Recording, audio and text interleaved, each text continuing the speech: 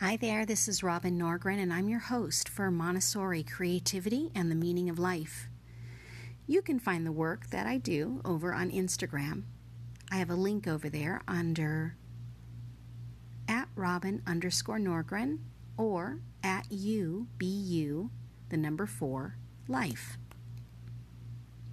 I'd like to start with some words from Taking Flight by Kelly Ray Roberts. Sometimes the creative life feels like a wild adventure, complete with the constant ebb and flow of bliss-filled moments, tangled up emotions, and an endless sea of questions. Often it's questions that take up an enormous amount of emotional space in our creative lives.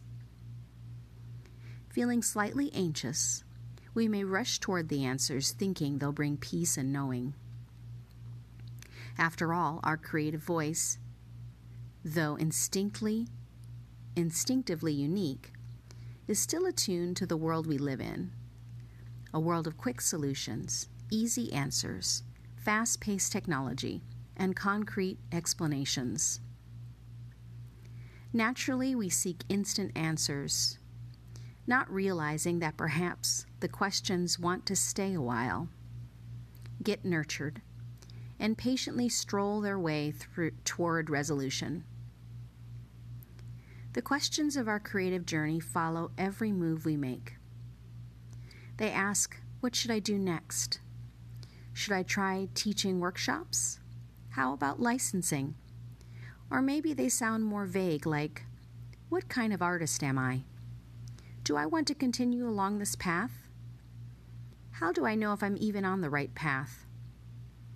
If you're like me, you may be so involved in seeking the answers to these kinds of questions that you forget you don't necessarily need to know the answers today. Sometimes it's not in the knowing that we gain the most clarity. Just as Rilke suggests, we must try and live the questions inside our hearts, honor their existence, sit with them for a while, and nurture what it is they are trying to teach us. After all, there lies great mystery and potential inside the spaces of the very questions we sometimes rush to answer. Likewise, some of us avoid the questions altogether. We just follow our paths, perhaps feeling a bit uninspired. Yet we stay the course, keeping the status quo. This is when we really need to start having that conversation with our creative spirit and asking questions. Because questions, even without knowing the answers, expand our creative curiosity and potential for growth. So go ahead and ask the questions. By asking them in the first place, we may trigger or unearth a buried whisper, something we explored in Chapter 1. Asking questions like, what is it I really want to do? Or, how can I feel more saturated with joy in my creative life? These are wonderful ways to start engaging your creative spirit.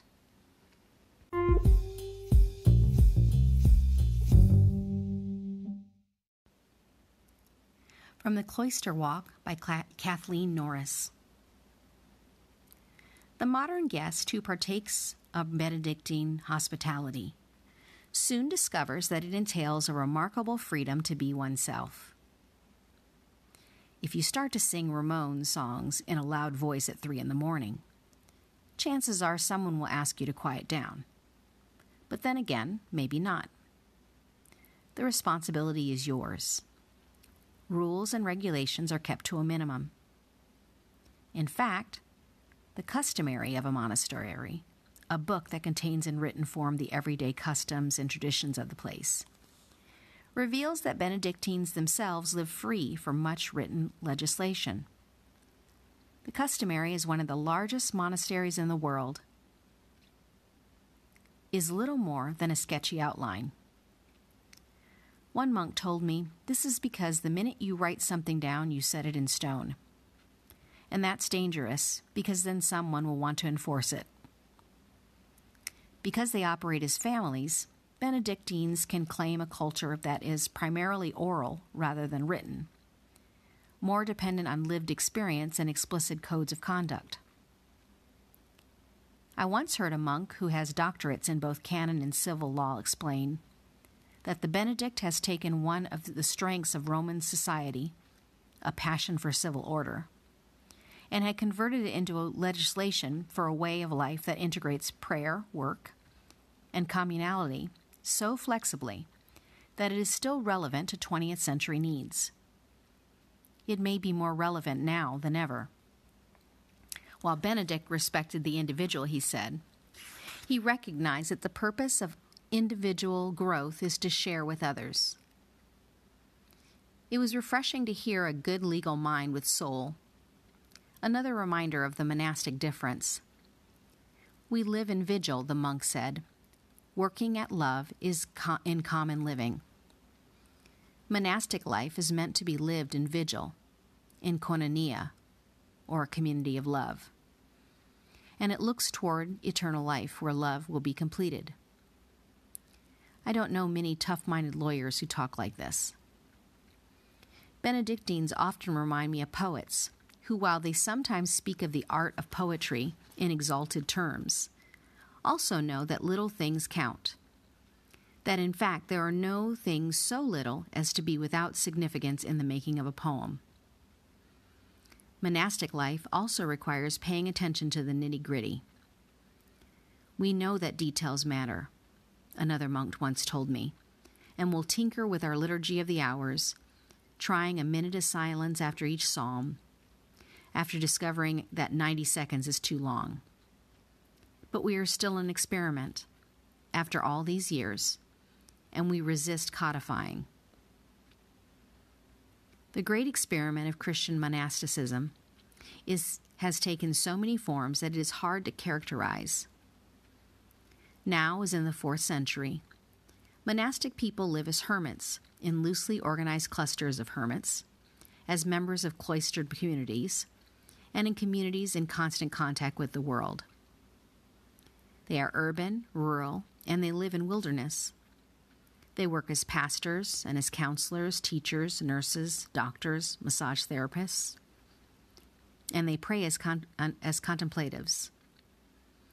At times in the Middle Ages, monastic cities existed, inhabited by monks and their students, soldiers, and families of merchants, servants, farmers, artisans, a situation that several modern monasteries have emulated closely, taking in artists who practice their craft in exchange for room and board, or allowing widows, married couples, and families to participate more fully in the monastic life without making lifelong vows. Time will tell what works and what doesn't. After a millennium and a half, Benedictines can afford to take the long view. I was intrigued to discover that there are fussy monastic rules that predate that of Benedict. Notably, the rules of the master, in which fear and suspicion predominate, revealing an overwhelmingly negative view of both the world outside the monastery and the motives of individuals within it. Predictably, the author of this rule attempts, in the words of one commentary, to regulate everything in advance, to foresee every possible case. Benedict appears relaxed and humane by comparison, more laissez-faire, much more trusting of individual discretion. Whoever needs less should thank God and not be distressed, he writes, in the section about distribution of goods in the monastery. But he adds that whoever needs more should feel humble because of his weakness, not self-important because of the kindness shown him. In this way, all the members will be at peace. From the earliest days in the Egyptian desert, monastic life has attracted all classes of people. And this means, as Benedict was quick to realize, that equal treatment does not translate into equality.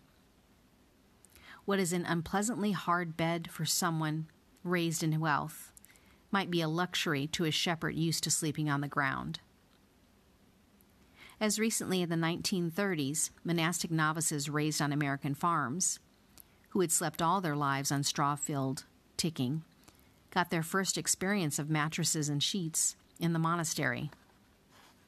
This cultural phenomenon by which monastic deprivation becomes a form of luxury is much in evidence today in the thriving Benedictine monasteries of the Third World, making Benedict's wisdom on the subject of need more relevant than ever. The ongoing Benedictine experiment demonstrates a remarkable ability to take individual differences in account while establishing the primacy of communal life.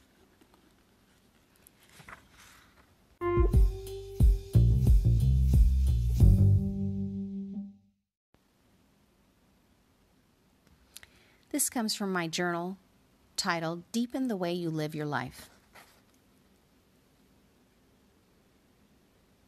Love recognizes no barriers. It jumps hurdles, leaps fences, penetrates walls to arrive at its destination, full of hope. Maya Angelou. The feeling of being loved. I love love. Love takes the edge off any decision I am making. Loving others. Being loved. What does feeling loved look like for you? How can you demonstrate more love to others? How can you invite more self-love into your life?